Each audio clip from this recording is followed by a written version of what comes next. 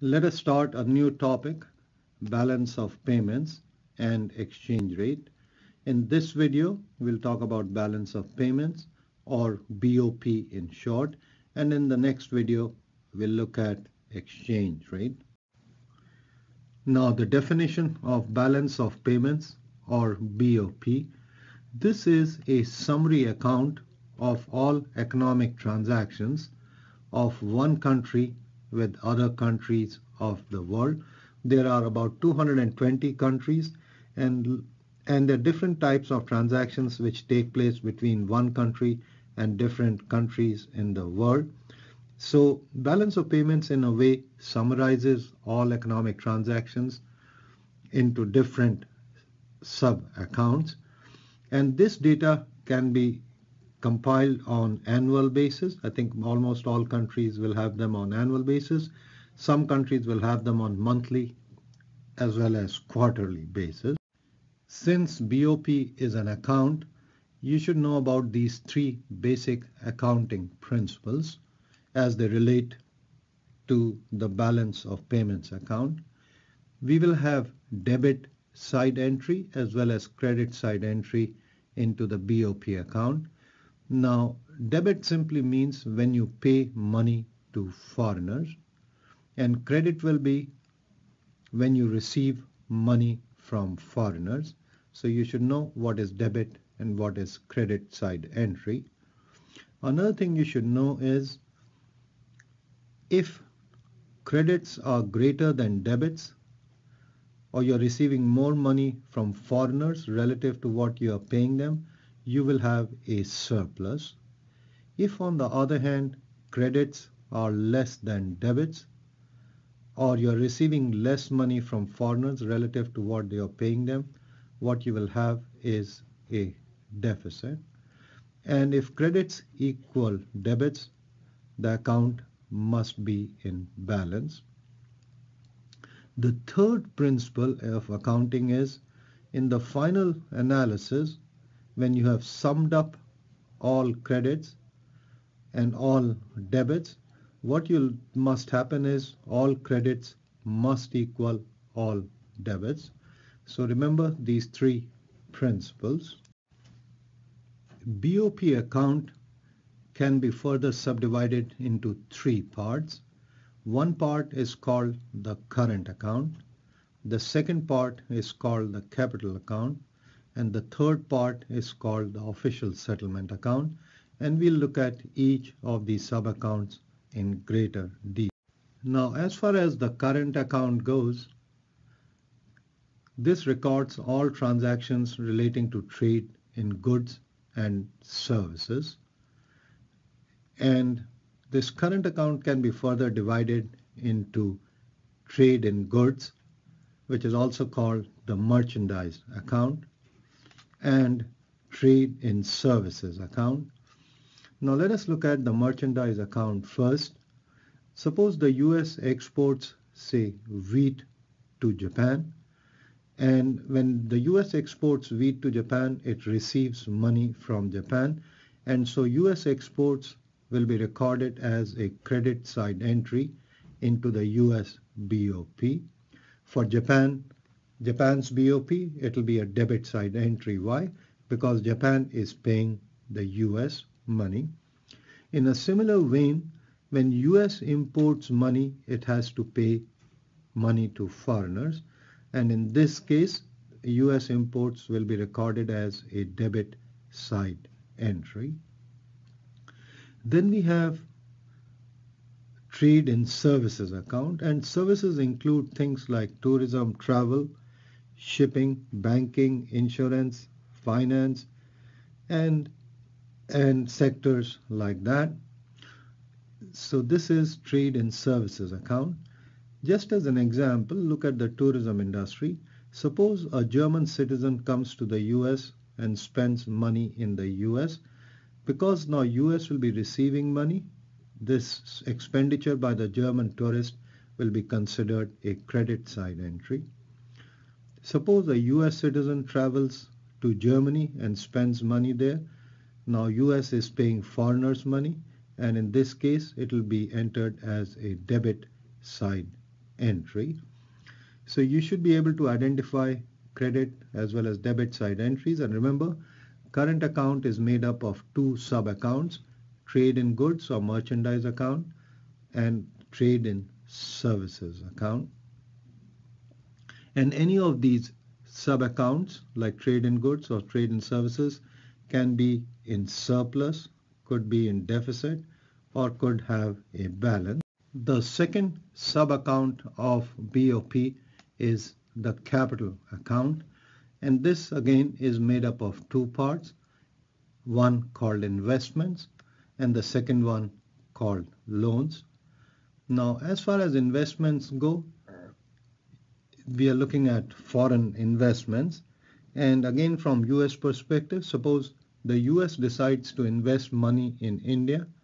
In such a case, because US is paying India money, this foreign investment by US in India will be considered a debit side entry into the US balance of payments account.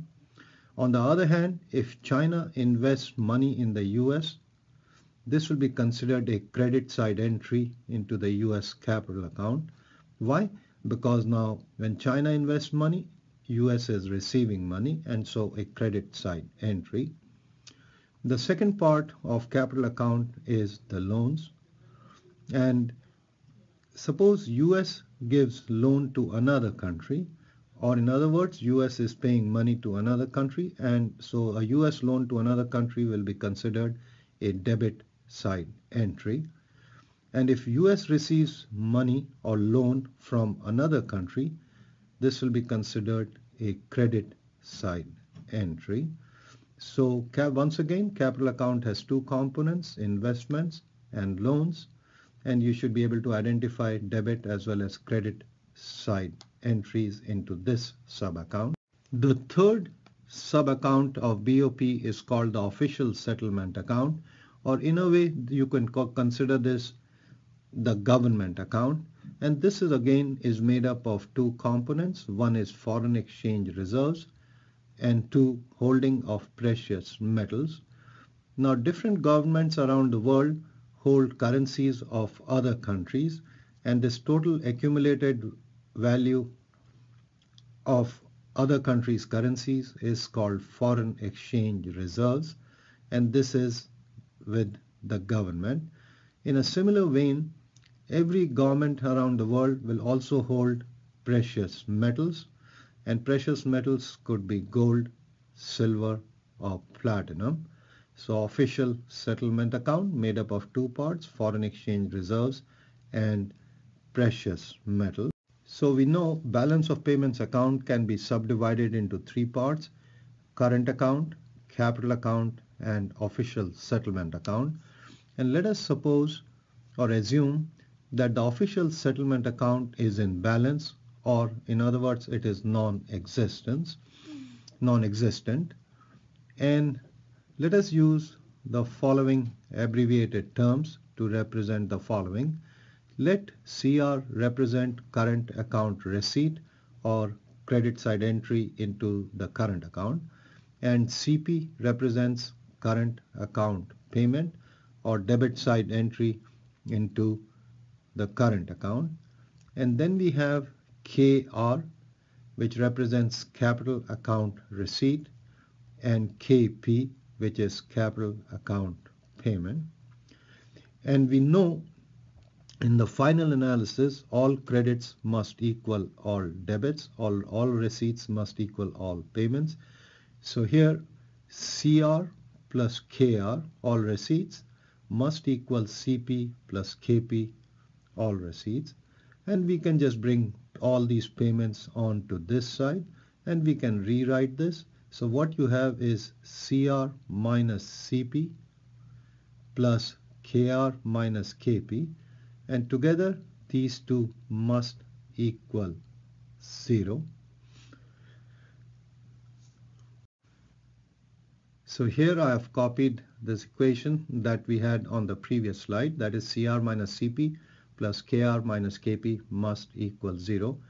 Now let us assume that US has a current account deficit of $500 billion, When US has a current account deficit, what this means is payments must be greater than receipts. That's why we have the deficit. And by how much is it? This is $500 billion. So let's just write negative 500. Now, when you have a deficit of $500 billion, and in an accounting sense, you want this to equal 0. So what this means is KR minus KP must be plus $500 billion, or the receipts in the capital account must exceed the payments on the capital account by $500 billion if you have a deficit of $500 billion in your current account. Now, so we need a surplus of $500 billion into the capital account if a country has, like the US has, a current account deficits. Now look at the following. You want receipts to be greater than payments, and what this means is US must be receiving more loans from other countries plus more investments from other countries relative to what it is giving to other countries. So when you have a current account deficit, that means you are not able to pay for your imports based on your export earnings, and hence you need to borrow money or let foreign investments come into your country, and that's how you can sustain a current account deficit. And this is what has been happening to the US over time. That is, US has had a current account deficit year after year, and that has been financed by a capital account surplus. And US is not the only one. Other countries around the world also face similar situation. Suppose India in a particular year has a current account deficit of $100 billion. So what it needs is a capital account surplus of $100 billion to offset this deficit. But then suppose India is in deep economic crisis, and this happened to India around 91, 92. And when you are in deep economic crisis, your credit ratings go down. And when your credit ratings go down, foreigners may not be interested in investing in your country, plus may be reluctant to give out loans. And this is what happened to India. So it had a deficit of $100 billion in the current account, and it had to pay foreigners because this is the amount that it owed to other countries. And there was no offsetting capital account surplus. In such a case, the official settlement account comes into play. The first strategy for the government is to run down your holding of foreign currencies or foreign exchange reserves. And India did this. But this was not enough for India to finance this $100 billion of current account deficit. The second strategy for the government is to reduce holding of precious metals, and this is what India did around 91, 92. It physically airlifted 5 tons of gold, sold them in the London market, and that's how it was able to finance current account deficit. So you should know these issues. First thing you should know is what is balance of payments and in what parts is balance of payments divided into, and then look at the consequences of having a deficit in the current account. So this completes our discussion of balance of payments. Thank you for your time.